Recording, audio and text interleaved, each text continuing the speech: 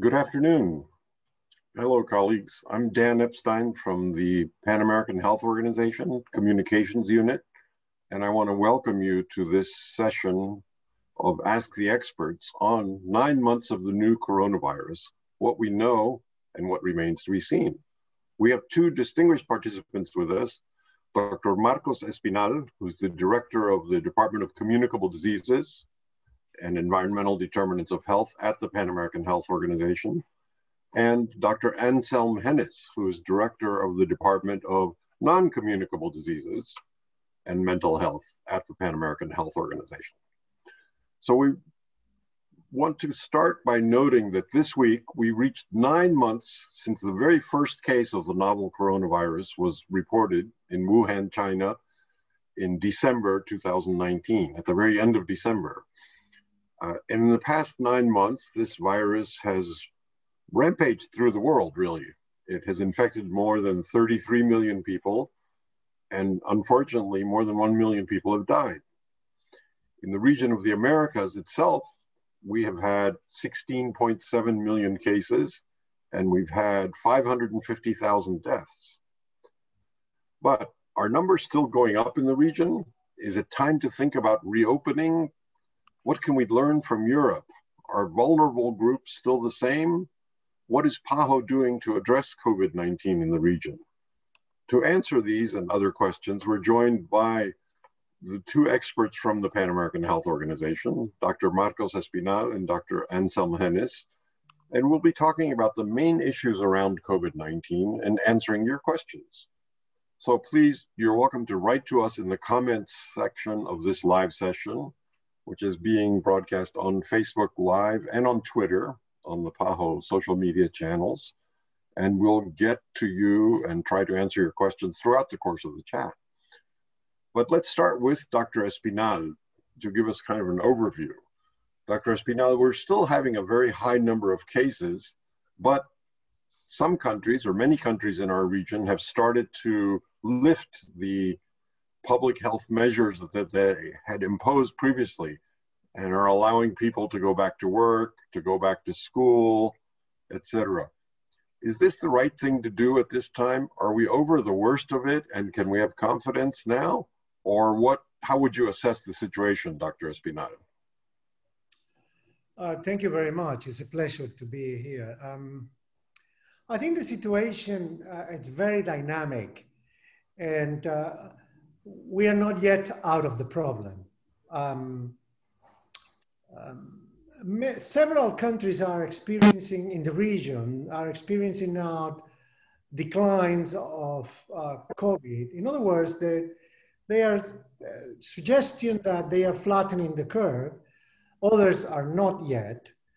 However, the fact that a country shows decreasing trends doesn't mean that the country is out of the problem, because we have seen already second wave of COVID in Europe, in several European countries. Today, we are seeing that new measures are implemented in European countries. So since we don't have yet cure for COVID or vaccines for COVID, we still need to continue implementing the non-pharmaceutical measures that we know, like hand washing constantly, face mask use, and social distance. This has proven it's working because we still don't know all the answers about this virus. It's 9 months, as you said. It looks like it was yesterday, and we understand there is fatigue and countries are reopening, but we need to be resilient and innovative to ensure that we continue with these actions recommended by PAHO and by WHO, because we're not going to get out of this soon. I mean, the vaccine is not closed yet, and even if tomorrow is announced a potential vaccine, it will take time. to implement, because remember, the world is about 8 billion people. So we cannot vaccinate 8 billion people in one day. The region of the Americas has half of the cases, basically, and almost half of the death. And several countries in the Americas still are showing substantial numbers of COVID. So patient and being and listening to the recommendations is very important. And if countries are decided to reopen, and we can talk about that, they should do it following some recommendations that we have been promoting, and we can talk about it during the hour. All right. Let's ask Dr. Hennis. We learned early on in the pandemic, Dr. Hennis, that the people most at risk of severe COVID-19 were older adults and people with pre-existing conditions, non-communicable diseases. Is this pretty much still the case? What do we have as recommendations for people with these pre-existing conditions and for the communities where these conditions like diabetes, high blood pressure, et cetera, are more prevalent? Yes, thank you. It's indeed a pleasure to be here. Good afternoon to you, Marcos. Well, as you said, really, it's been a learning experience for us all.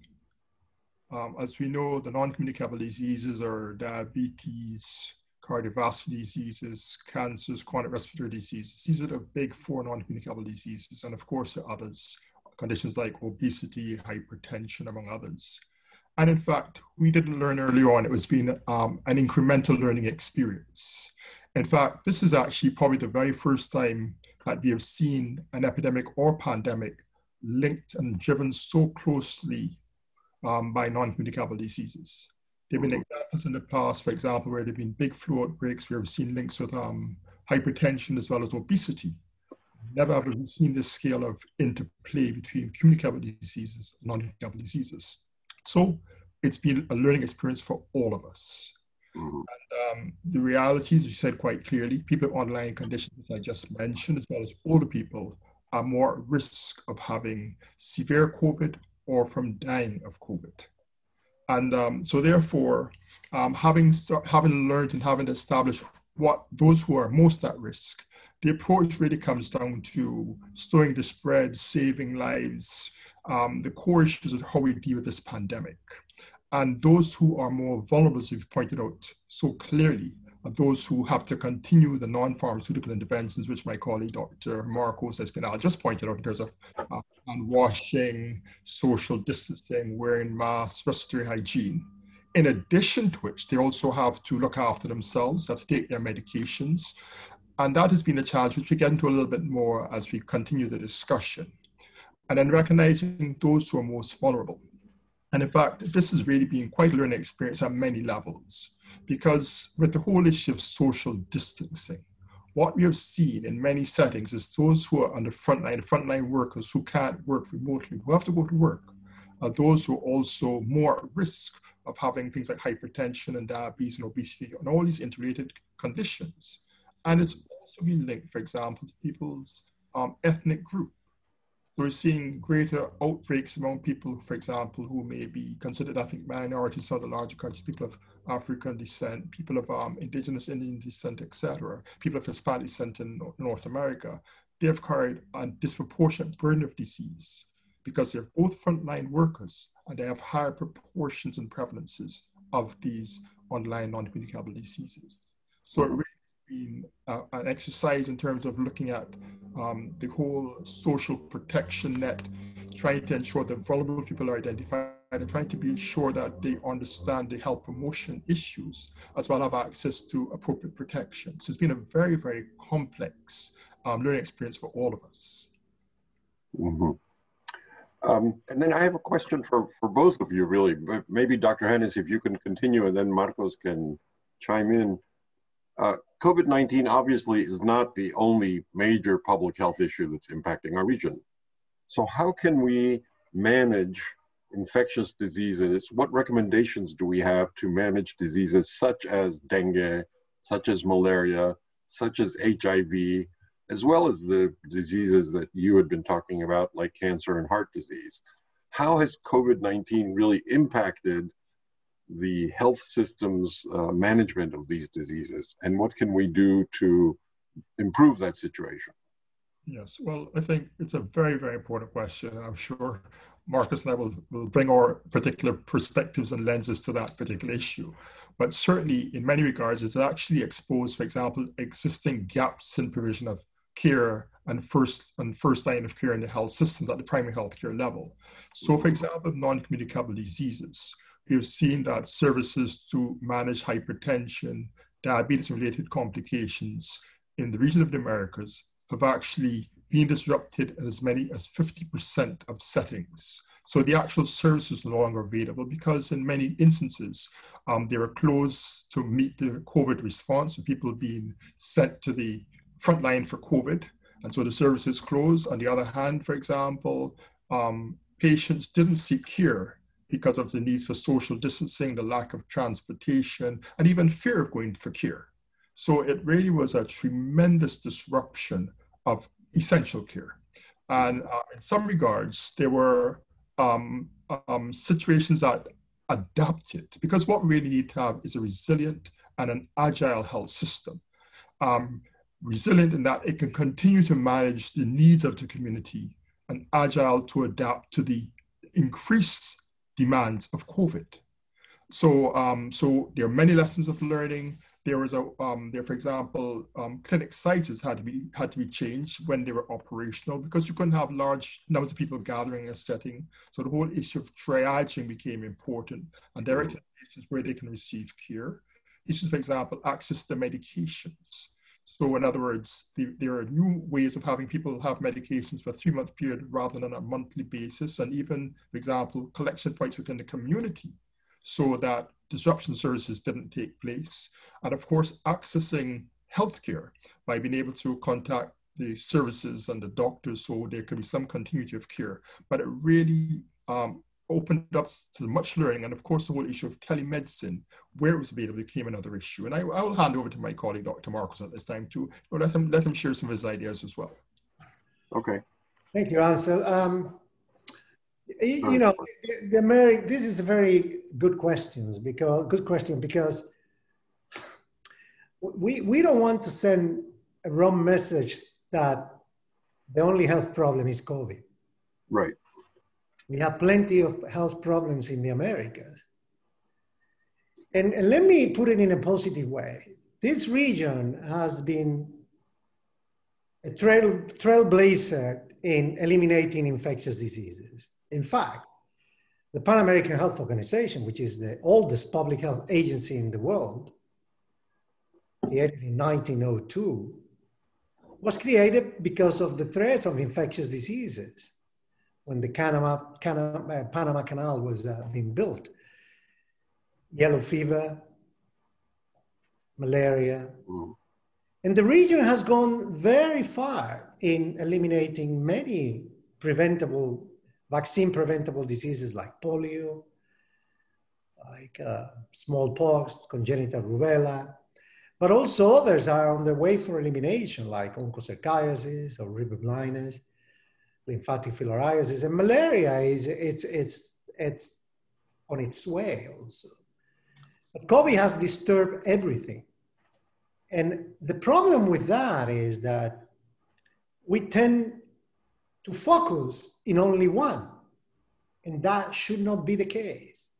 The message to our governments and member states is be innovative in focusing both in COVID, but also in protecting the gains of reducing infectious diseases and keeping the services for the population. Mm-hmm. Because the easy way to lose our gains is not to take attention, is to take our attention away from those. There is a famous curve in public health, it's called the U shape of concern.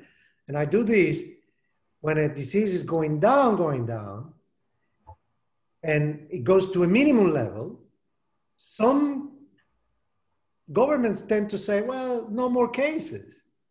Let's focus in those who has high incidence. But what happens is, if we don't finish the job of eliminating some of these diseases, the curve that was going down is going to go like this, and will go up again.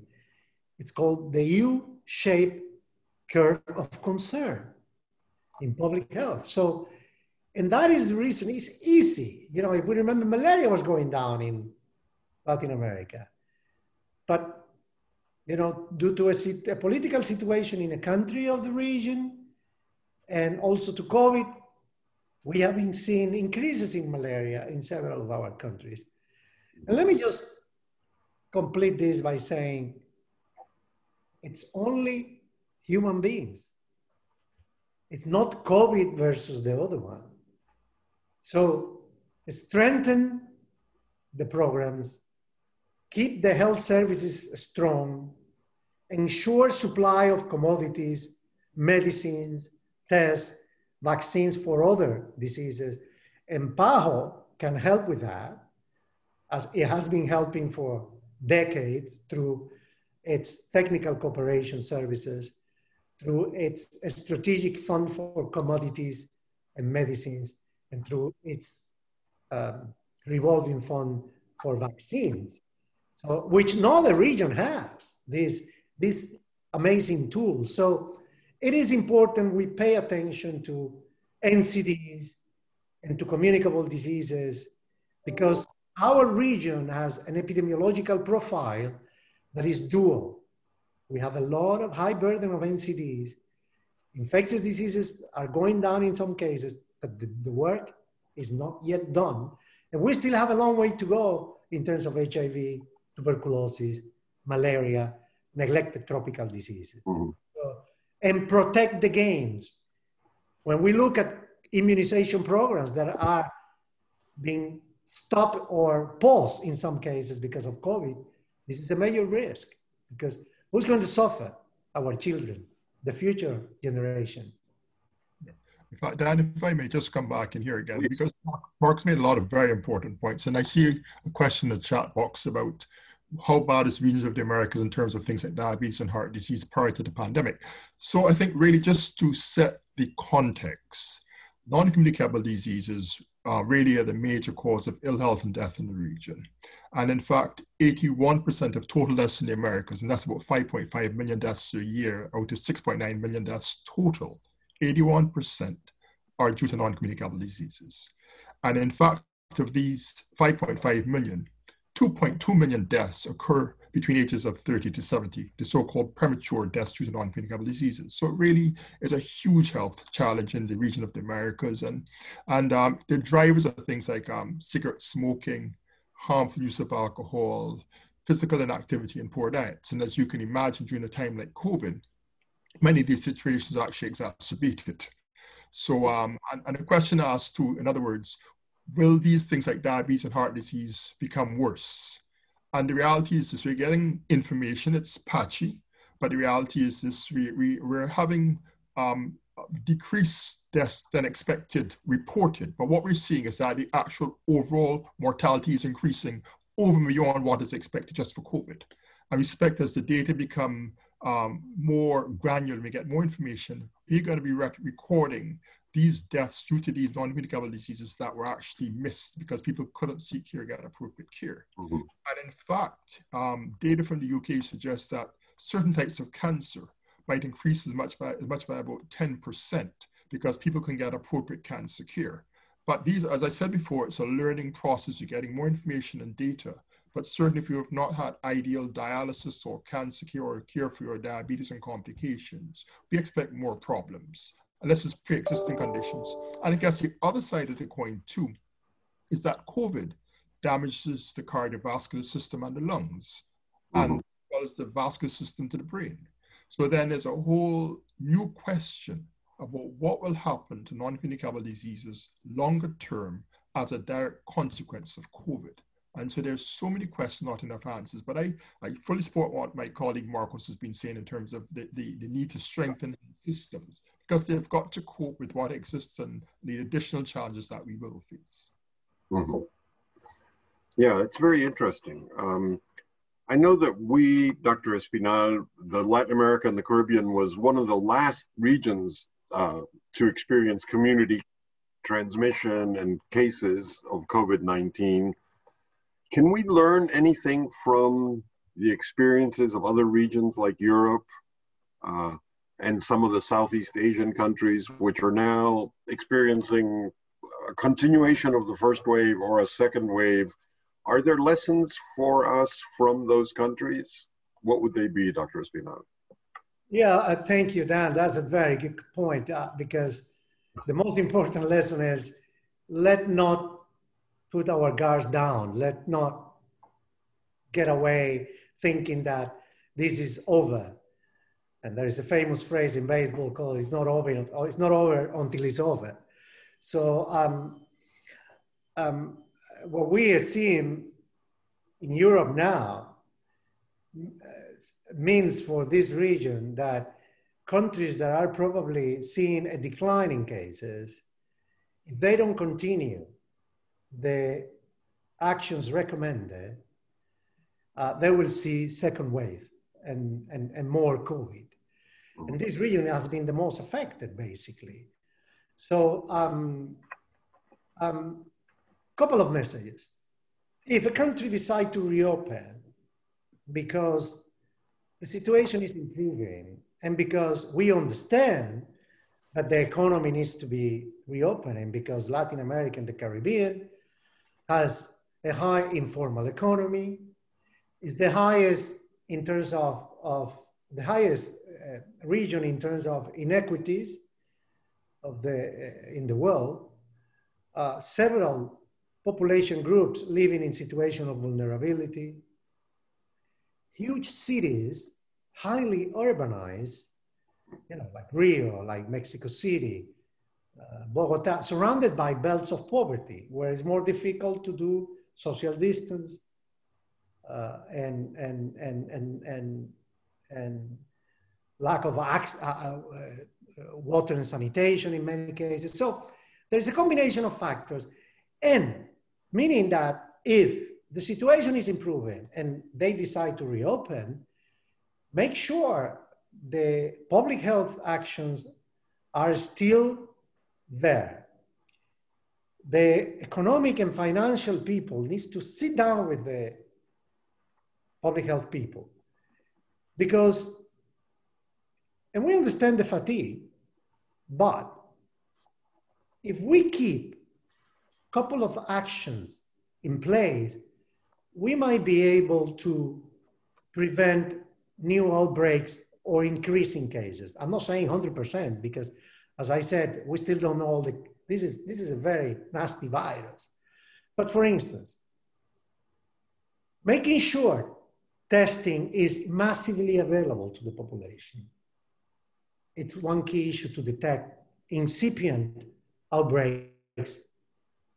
And immediately we detect someone positive, do the trace or tracking of the contact of these positive cases.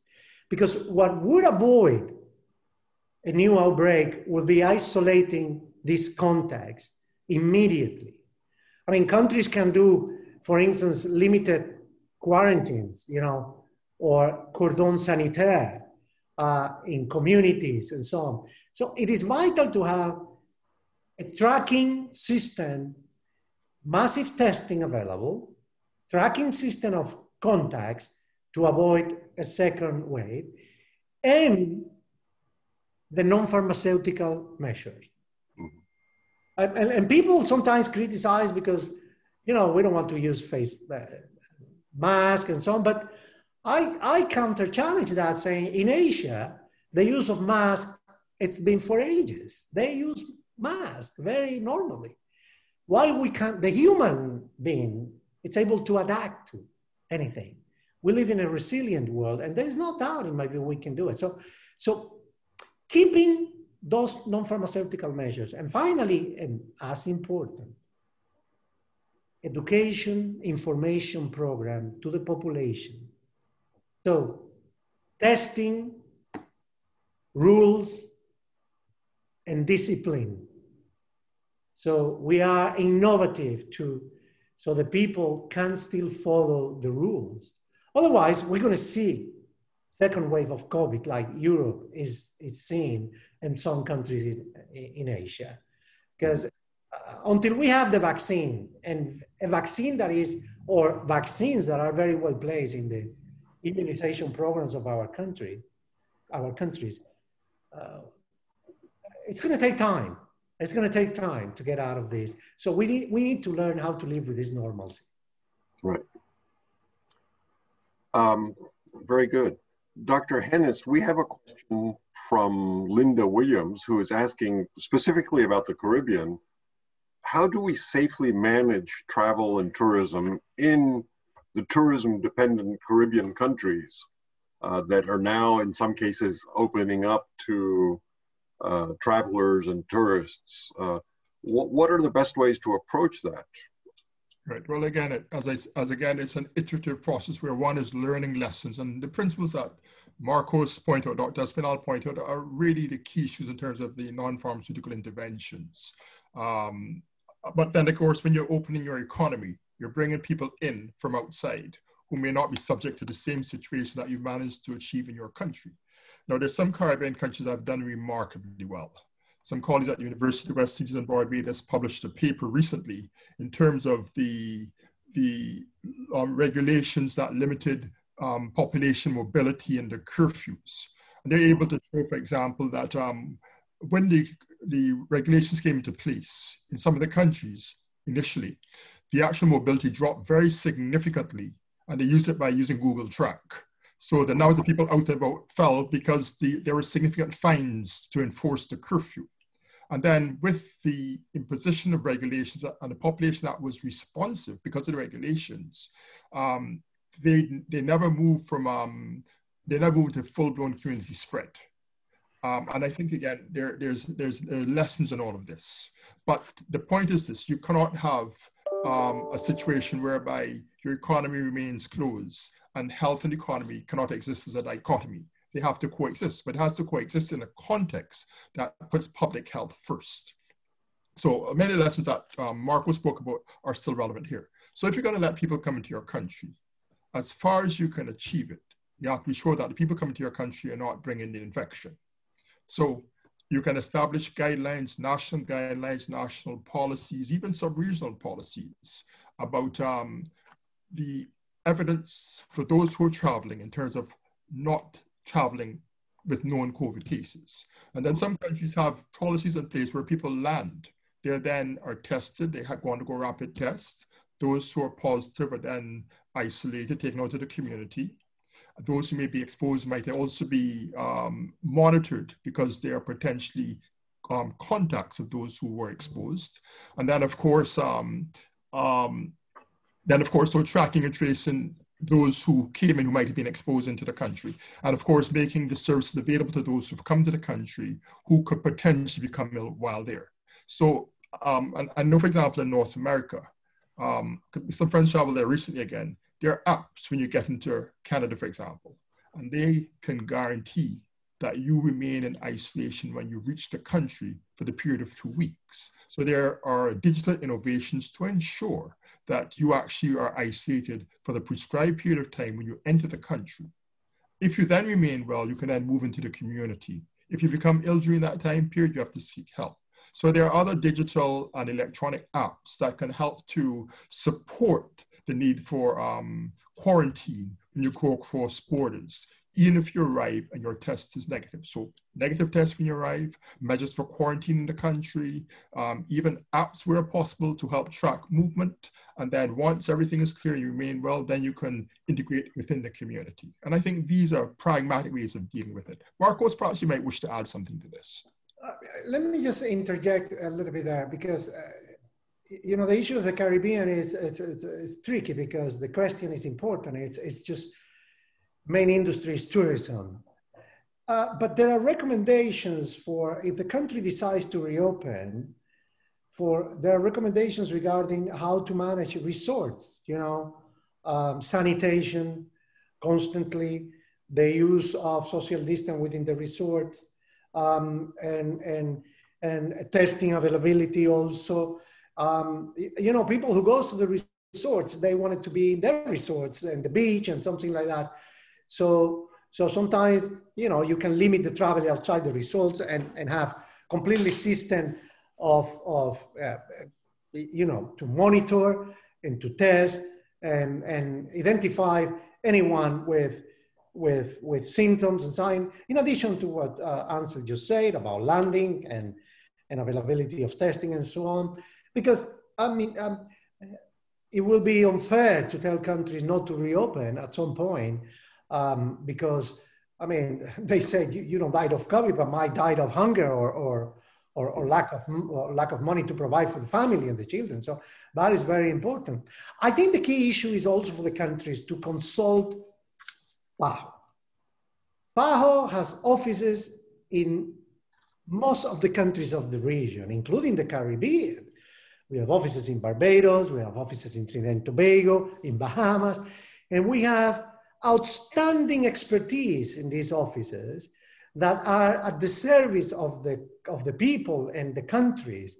It's not only we're in Washington, but the beauty of our organization is we have offices in many of these countries, an international expert base in those countries. So we are at the service of the countries, and we are ready to accompany the ministries of health, the authorities, and we have outstanding people. So the public can consult the websites of PAHO where all the recommendations are, and the government knows they can consult our offices.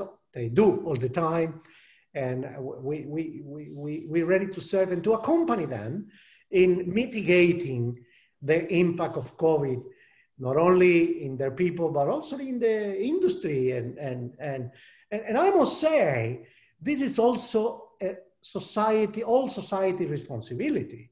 Industry, private sector, civil society, communities, engaging community leaders is vital. So it's all government, but also the people and the different levels of society in every country of the Caribbean and in South America and in Central America.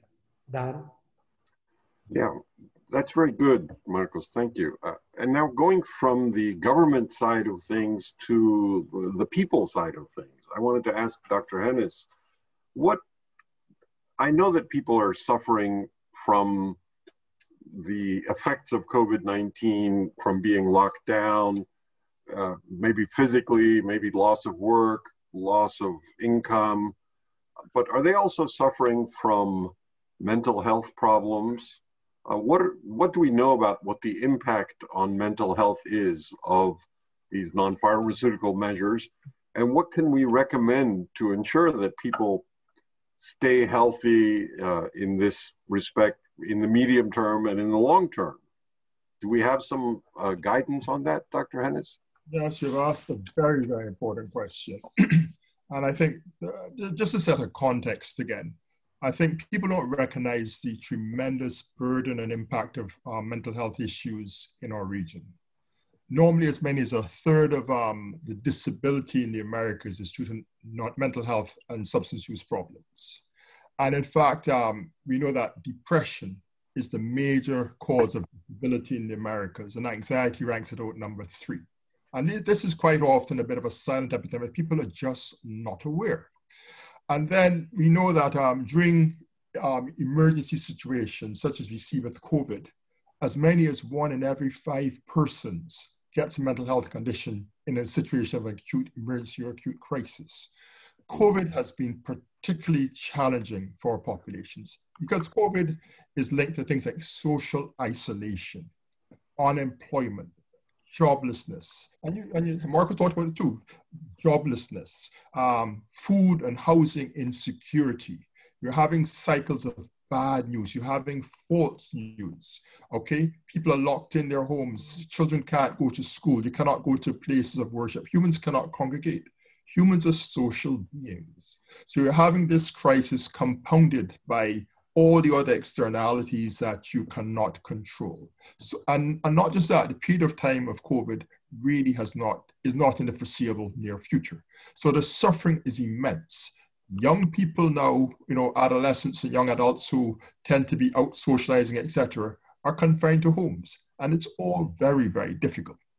So what we know in terms of the information that we have from about 4 countries, Brazil, Mexico, the United States, and Canada, is that as many as half of people who are surveyed are suffering mental health challenges and depression and anxiety and concerns because of COVID and the COVID infodemic, so-called infodemic, all this excess news that's going on about the epidemic. So it really is affecting people's sleep, depression, et cetera, et cetera. And of course, people being cooped up in the house together for long periods of time leads to things like increased interpersonal violence and so forth. So at many, many levels, we're just seeing a multiplication of bad things happening in social networks. We talk about physical distancing, but we don't call it physical distancing. We call it social distancing. And human beings are social creatures. So so there's so many issues which have really made the mental health situation really extremely challenging at a level we've never seen before. Now, what do you do about it? I think the first thing you have to do is to take care of yourself at an individual level. Eating properly, eating healthy meals, sleeping well, turning off that news cycle, putting on all your little devices so you get sleep as much as you can, and exercising. I said earlier on that things like physical activity, eating well, not smoking, not drinking, are all part of the cycle for better health. And many of these issues have gone off kilter during the COVID epidemic. So do the right things for your well-being. And go for walks, of course. Adults are supposed to get about 150 minutes of walking per week or running per week for physical activity. For younger people, particularly children, it's important to give them structure.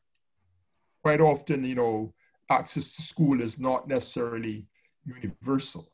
So giving children structure, giving them support, one has to listen, one has to engage. And there are various tools that have been produced by PAHO and WHO, which help to fill this gap in terms of information and guidance.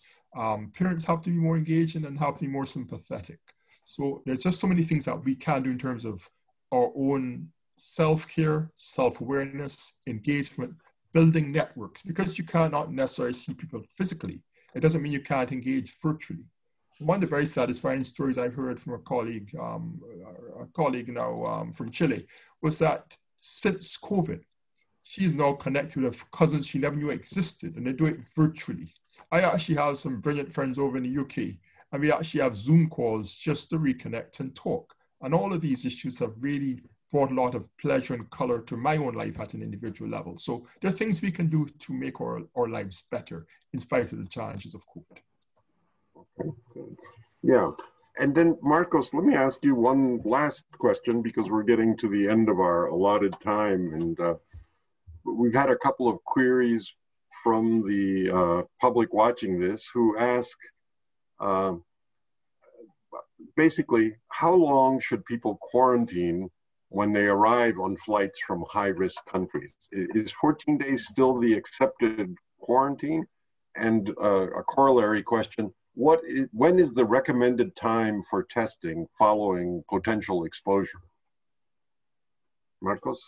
Yeah, I saw the question from Linda, in the chat. So, it's 14 days, the recommendation. 2 weeks, basically, to make sure that, because, most of the symptoms appears 3 to 5 days after exposure. And there are some people that are asymptomatic, actually, and they don't show symptoms. But some people can show symptoms of 10, 12 days after exposure. So it is important that if a person feels that has been exposed, and start, having a test immediately if you don't have any symptoms might not be necessary. So, but as long as, because 80% of the cases are mild and moderate, but if we suspect we were in contact with someone and start feeling a little bit under the weather or so, go and have a test if the test is available. Of course, it depends also on the availability, because there is also the issue that in some countries where, you know, and we know there has been shortage of tests, so people don't want to go and do a line because they are afraid of getting infected in the line. But one thing you can do is to auto-isolate yourself. If you don't have symptoms, or if you feel you are exposed and you don't want, if you feel that there is no test or something like that, you can auto-isolate yourself. If the test is available, you recommend to do the test, you know, when you feel under the weather, and because if you feel that you were in contact with someone.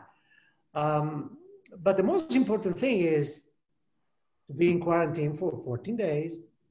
COVID-19 cured by itself. There is no medicine for COVID. The key issue is try to avoid spreading infections to your loved ones. Auto-isolate yourself in your home. If you live with someone, you try to, as much as possible, isolate in a room. The person who is getting you the food or things like that should also be using masks. And you should be also using masks, those who are exposed, if you feel you are infected. And it should go away.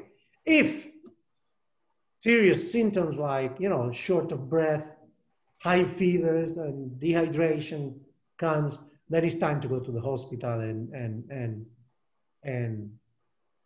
of course, the idea is to go to your doctor as soon as you feel symptoms, you know, and the doctor will decide if the person should do quarantine at home or should be hospitalized because he needs, you know, respiratory help and other medicines that help with the recovery of COVID.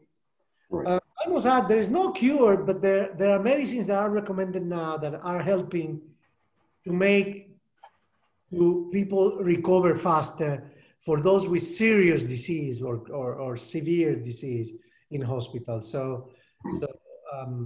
And we have learned a lot after 9 months, but still no vaccine, no cure for COVID. Right. We're almost at the end, but I wanted to ask both of you to reiterate what are the basic pieces of advice you would give people, both in the Caribbean and in Latin America, to avoid exposure to COVID? Can we talk specifically about indoors versus outdoors, social distancing and mask use, just in terms of practical advice, so people watching will know what to do? Marcos, maybe we start with you and finish with Dr. Hennis. Yeah, I think we need to be hopeful. We need to be positive. We will go through this.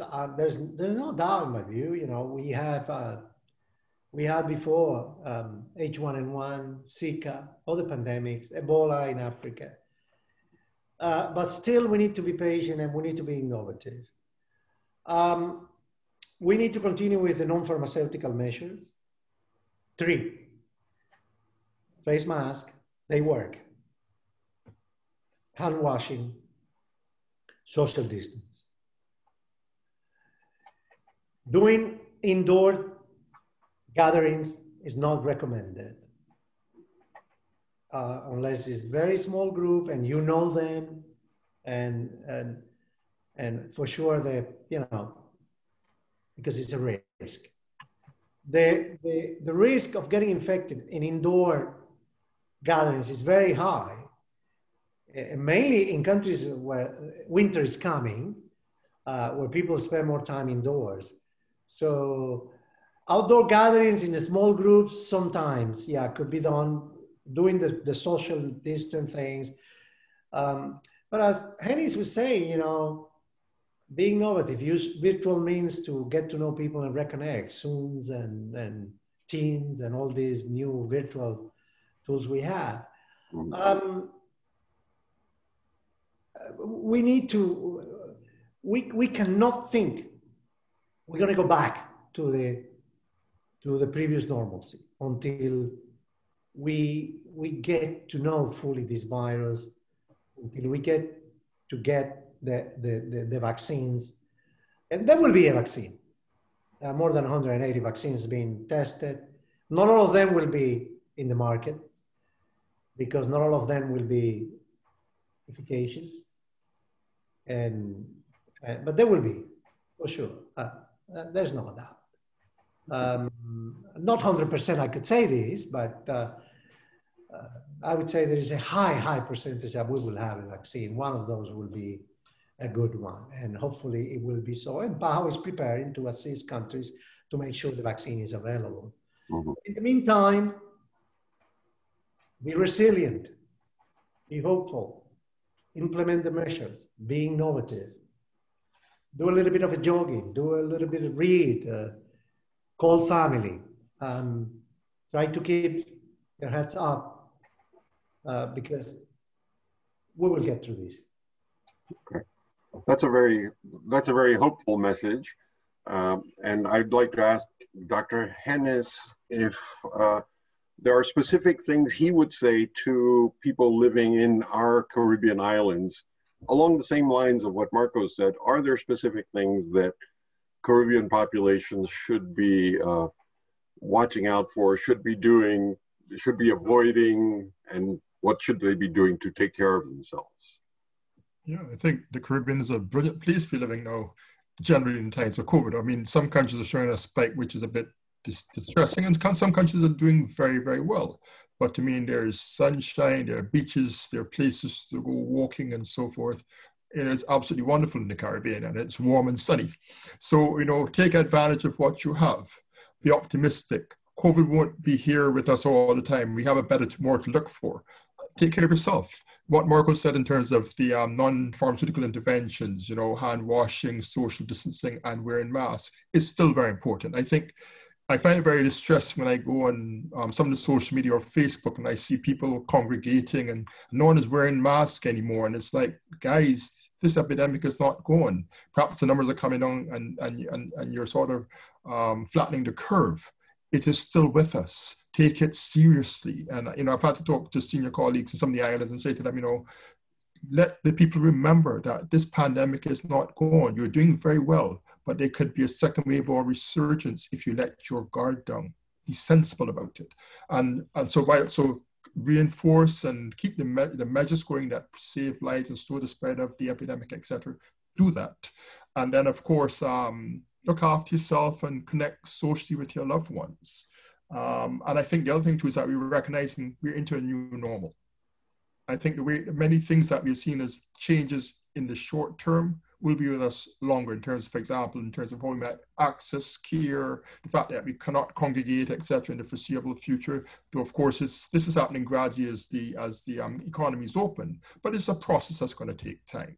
So do the right things, be sensible, and let's be mindful of the fact that we need to continue the measures that allow us to open our economies and protect our health and well-being. Who doesn't want to be in the most beautiful beaches in the world, in the Caribbean? Use what you have, as Dr. Hennis said. Right. Okay, well, thank you very much, Dr. Espinal and Dr. Hennis. This concludes our Ask the Expert session from the Pan American Health Organization. We want to thank the audience for being with us, and we want to take to heart the advice that we got from these two experts who have given us some reason for hope and certainly some reason for continued caution in face of the COVID-19 pandemic. So thank you very much, and we'll see you next time. Thank you. Thank you very much.